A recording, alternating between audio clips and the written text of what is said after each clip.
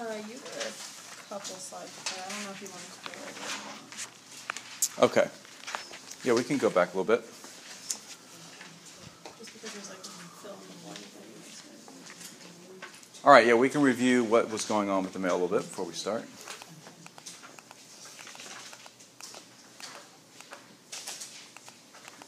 What we did last time was we talked about some of the major anatomy from the male. So we know that in the seminiferous tubules, what's the production of?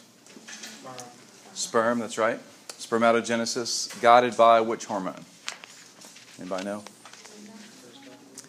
FSH.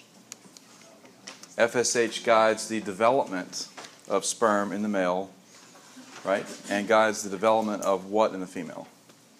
Just think of the name, FSH. The follicle, right? It matures that one follicle every month for the female. Whereas LH is more in control of testosterone in the male and estrogen in the female. So those LH and FSH come out of where? Anterior pituitary, guided by hypothalamus, gonadotropin releasing hormone, right? Okay. So we'll see a little bit more of that at the tail end. But yeah, in the male, seminiferous tubules guide the maturation of the sperm. Then they lead into the epididymis, right, to mature, to fully gain their ability to swim. Then they come up the vas deferens. They pass over the pubic bone around the bladder and join in with the what? Anybody remember?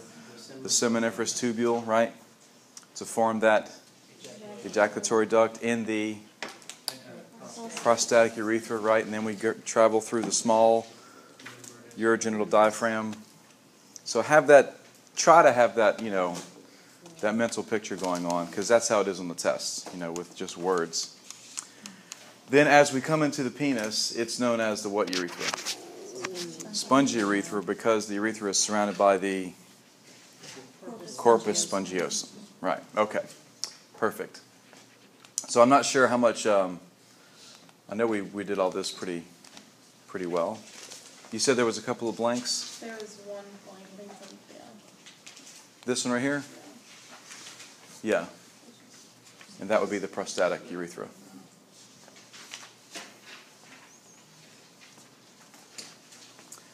This is explaining where the junction between the seminal vesicle contribution, which is about 70% of the semen. That's a good thing to know. 70% of the semen is seminal vesicle fluid. And most of the other 30% is going to be what? The prostate, right? Y'all are looking at me like you either really don't care, or did we really cover this, or am I really here? What was the percentage on the prosthetic contribution? About 30%. I can go back to that slide real fast. I know we saw it somewhere. Oh, we're all the way back to the beginning now. Maybe we just didn't. There we go. There's seminal vesicle, 70%, and the prostatic. Oh, it didn't give a percentage. I'm sorry. Oh, there we go, 1/3. So that's about the same thing. Okay. So remember, even with the male getting, a vasectomy, what are we doing there to the vas deferens? Just cutting it or tying it off. We're stopping the mature sperm from getting into the seminal fluid, right? But there's still an ejaculate, the fluid, but there's no, or there should be no semen in it, right? Or excuse me, no sperm in it. Okay. I'll never forget the day Dr. John walked in my office, out of the blue, and you know Dr. John, right? Maybe? Dr. John Azevedo? Out of the blue, he asked me, do you want to know the difference between ejaculation before you're fixed or after you're fixed? And I'm already shaking my head no, because I really don't want to go on with this conversation. But he sits down and starts professing to me the big difference, because I guess he was, had a vasectomy on it recently. I don't know. So I won't go into all that discussion, but that day I'll never forget. once you're engaged in a conversation with Dr. John, you're pretty much committed to a talk. But he's an incredibly smart guy. He just, sometimes goes off on little tangents, and that was definitely one of them. All right, so getting back to the female anatomy.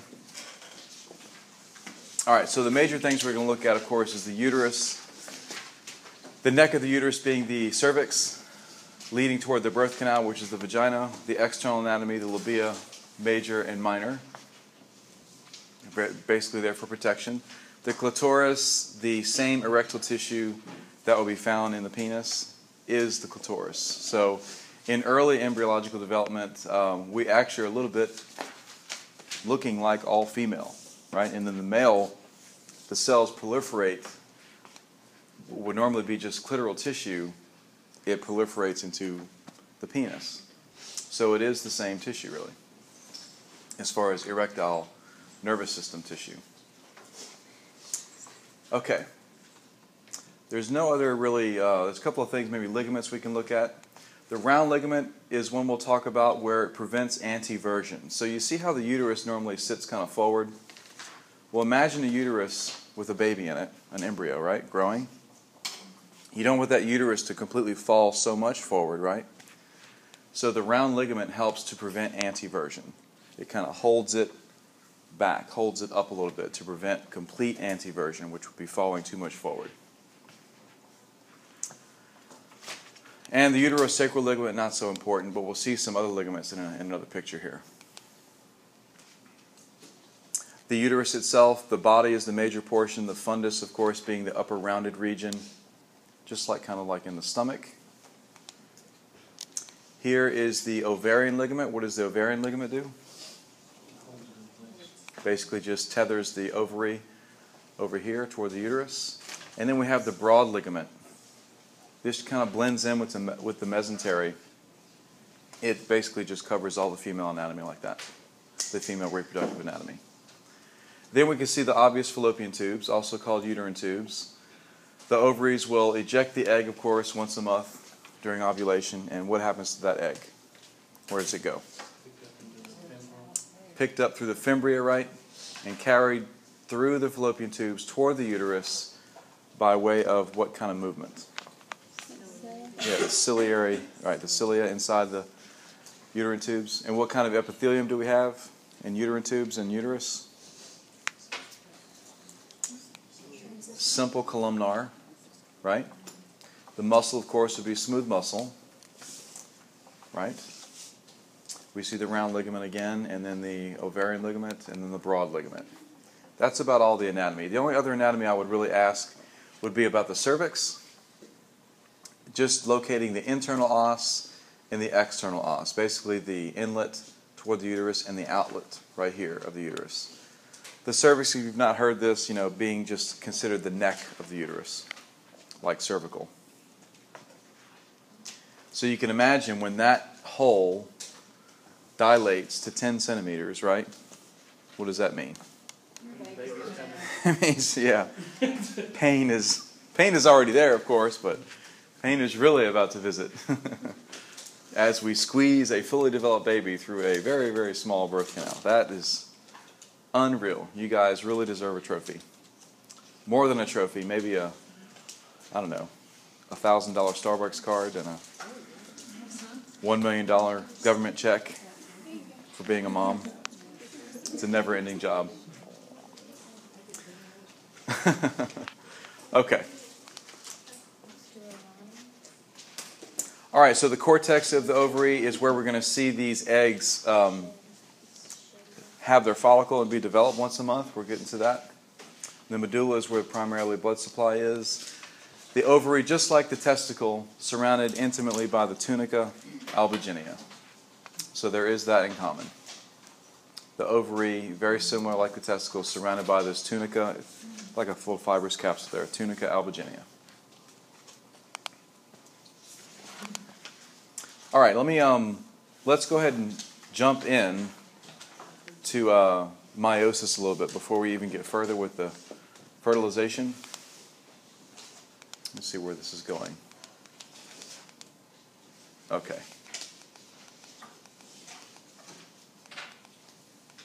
We'll cover the ovarian cycle pretty much last. All right, so I brought with me today some handy little Q-tips. Not Q-tips. What do you call these things again? Pipe cleaners. There we go. To kind of indicate what's going on in meiosis. If you've looked at the handout, you've seen there's some primary differences here between mitosis and meiosis. The biggest difference is that we want to get down to what's called the haploid number. So let me just write some things on the board first before we start moving chromosomes around.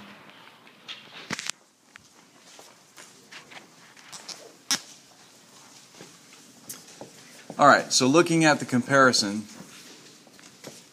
between mitosis and meiosis. First of all, definition-wise,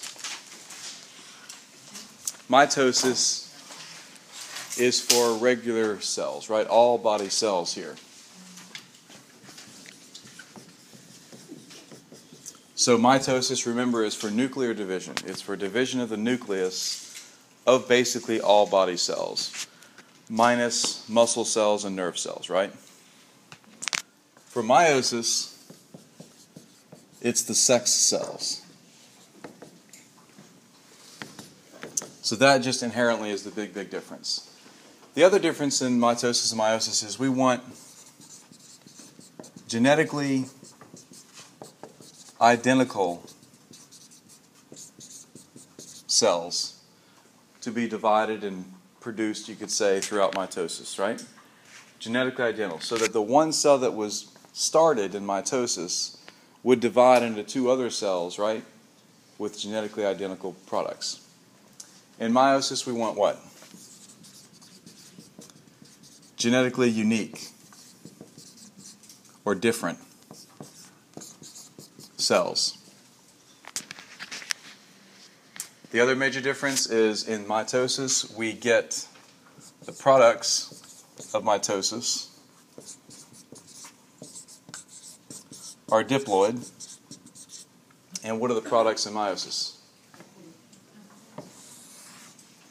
The products are haploid.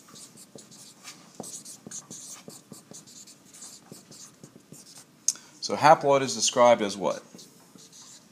N. Diploid is described as 2N. So let's talk about what N is first. What is N? That's just the genetic term for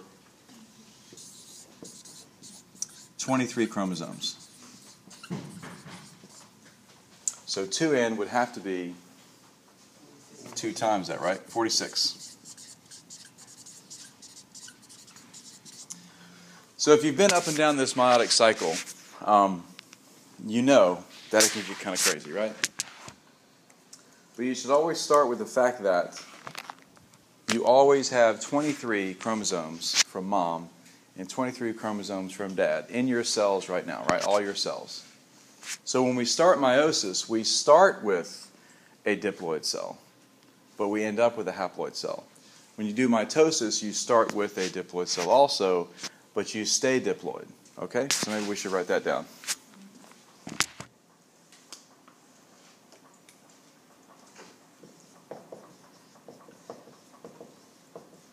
We start diploid in both stages.